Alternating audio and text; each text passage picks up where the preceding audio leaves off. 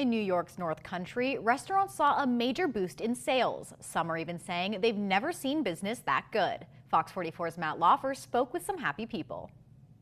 Remember that scene from Twister when they finally got Dorothy to fly and they're all in a dither about all the data they have to compile? That's pretty much how things are going at the North Country Chamber of Commerce.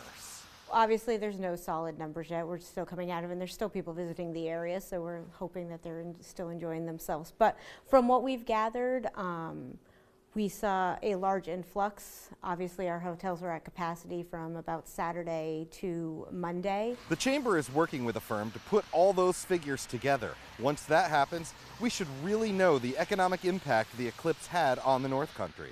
Maybe late May, early June, that we'll be able to really give some sort of numbers. Also, where they came from, where all these visitors from, what they were spending. Many of the restaurants I talked to had record days.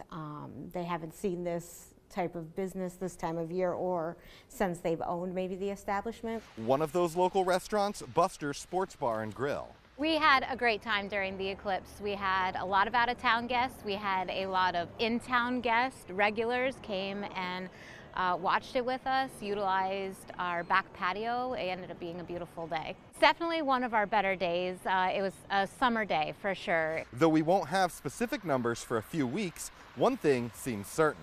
All in all, I think we had a great influx of visitors, and I think it truly benefited the entire region. Talking with the Chamber, the Mayor's office, town supervisors, I do keep hearing the same thing over and over again. Out-of-towners are thrilled they discovered Plattsburgh and can't wait to come back. Great news for our community. In Plattsburgh, Matt Laufer, Fox 44 News.